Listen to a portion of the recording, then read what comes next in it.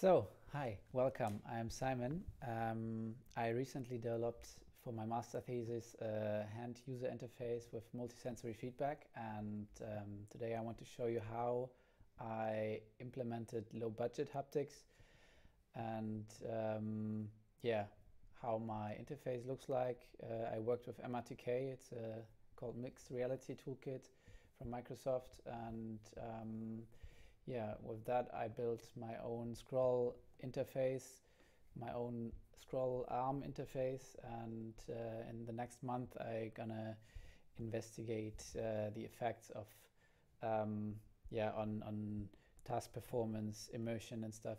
But today the topic is how I did it and how it looks like at the moment. And when I want to add haptics to a button, like here for example, I search for the button pressed event, and I wrote a script called haptic sound, and I'm gonna show you later how it looks like. But the process is I add it here and trigger the press key haptic sample. And what it will do, it will shoot a haptic sound that I defined earlier. And I want to shoot the pattern 1. And when I release the button, it should trigger the pattern 2. And I can do this with every button and every interaction where I want to trigger something. And I can define every number I want to. And here at Syntax Hub, I don't use Syntax. A bit of background: there are several tools on the market that help you to design haptics. Like here, for example, the Haptics Composer. I played around with it, and it's pretty powerful for very diverse vibrations or stiffness or texture. But for my purpose, I couldn't use it because I rely on audio haptics, and therefore I found a solution from Syntax that is quite good for the workflow within Unity. But I figured out that Syntax doesn't support the Oculus audio output. When I want to compile my application and export it as APK, I can't say that the haptic sounds should be played out of the sound out file when I use this plugin. So I use this tool just for designing haptics, but I export it as WAV file. And then in my code, I have a part where here, for example, a moment, that was too much. Right. The principle, or maybe I begin to show how the hardware works. So I'm working with Basslet. It's this armband bracelet from Lofelt, a Berlin company. And this is a receiver, this is a receiver, this is a sender, and it works with audio, and it filters the specific bass frequency out of my audio signal.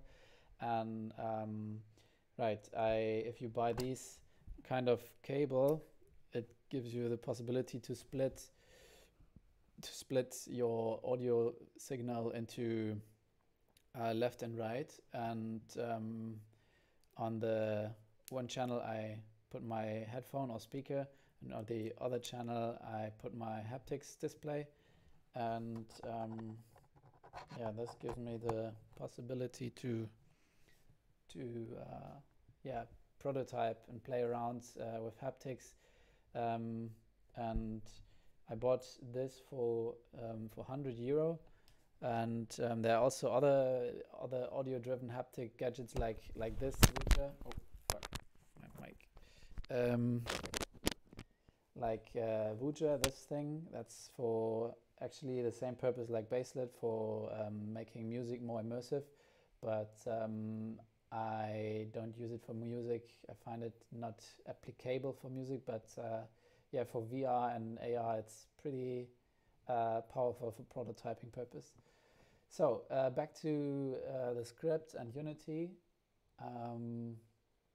Here you can add on the number 0 to 9. It's also the numpad numbers on your keyboard, where I can pre-hear every pattern if I want to try out several patterns.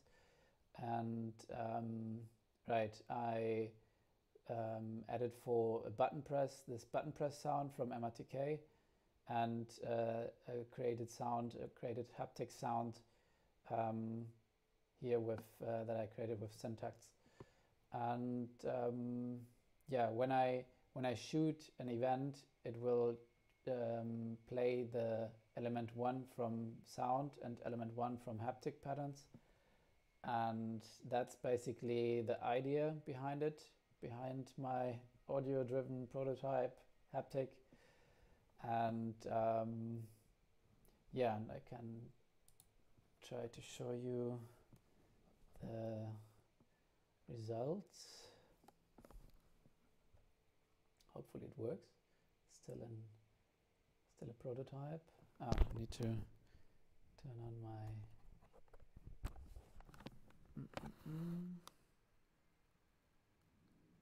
oh fuck, for real, it wasn't on.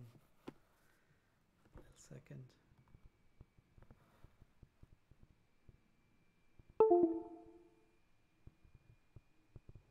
Yeah, in the meantime I can explain some parts of my code that I used or that I created for using it with syntax, because I imagine a workflow later where I use syntax to design my haptics and I can implement it easily here. So here, for example, when I design a sine curve here with the frequency, the duration, amplitude and everything, I export it as SIG file. That's the file format from syntax, I think. And I can just drag and drop it to my haptic file here on the top. And that's the way how I can use pre-made or made files in syntax. And if I want to create on-the-fly haptics, custom haptics in Unity, I created a script where I can just activate it by this checkbox that I want to use my custom haptics and not the file above. So it will use these values, and the X value is the frequency, the Y value is the duration, so it's the part here from ASR, and the Z value is pitch. I use pitch for scrolling, so when I scroll to the top or scroll to the bottom, there should be a little pitch difference. And the pitch maximum and minimum I define here with these two values.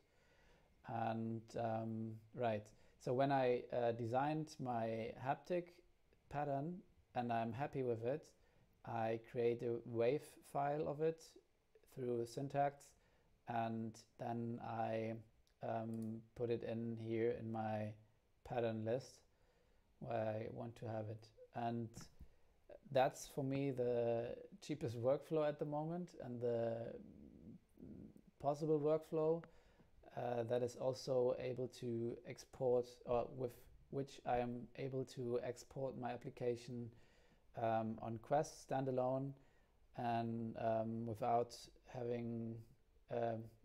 me needing to have my link cable connected to my PC, right?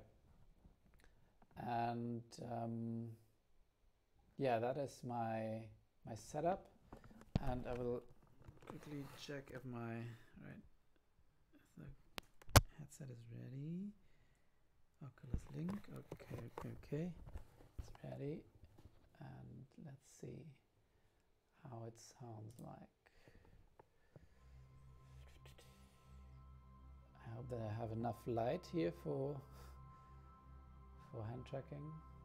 Maybe the hand tracking is a bit bad then. Let's see.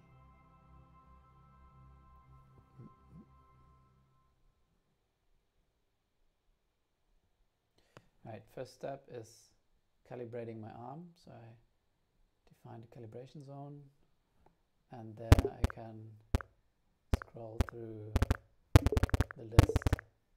And the bass, what you hear at the moment, will be the sound that is passed to the haptic display.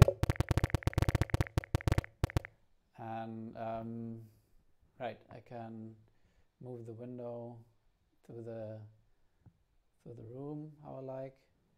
If the hand tracking would work well. Yeah, it's not best surrounding at the moment, but anyways.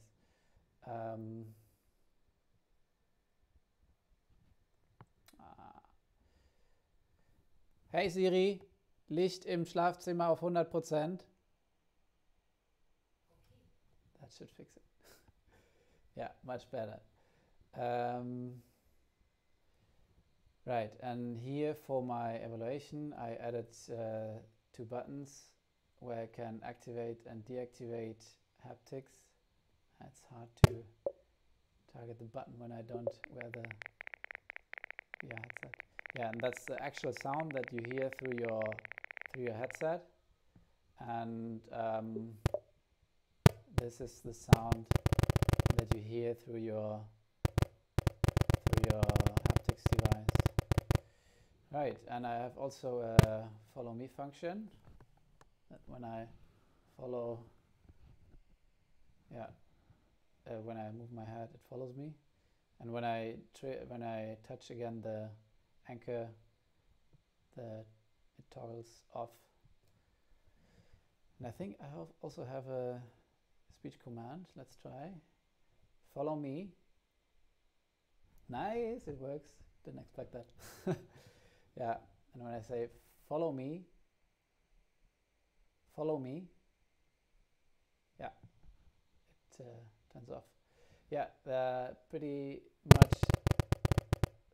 much it, and there's so much more to explore. And yeah, if you want to know more about my project, stay tuned on LinkedIn, or maybe later also on Twitter. Yeah, that's it. Let me know if you want to, here's the camera. Let me know if you want to know more about that, if you have questions from beginners to beginners, because I learned all that since I began in November, and everything was so new for me, and it was a big roller coaster ride, and yeah, I'm happy to answer all questions and to help out. Also for people who are used to work with Mac, like me. Actually, I'm a designer, and it was a hard decision to buy a Windows, but it's necessary. I recommend it to everyone who want to dive into that. Buy a Windows, and yeah. And also the work between Mac and Windows. I'm switching a lot, and found several hacks to use your Magic Keyboard on both. And also this is quite useful here for your Oculus Quest when you want to develop for hands.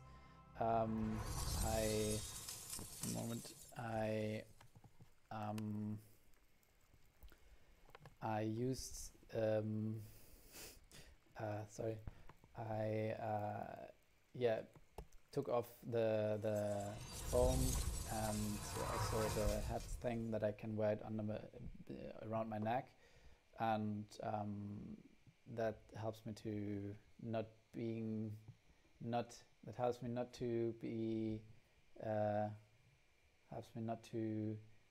always put my headset on, and right, and sometimes it feels like the headset cuts into my shoulder here, and that's the reason why I have this pillow under it.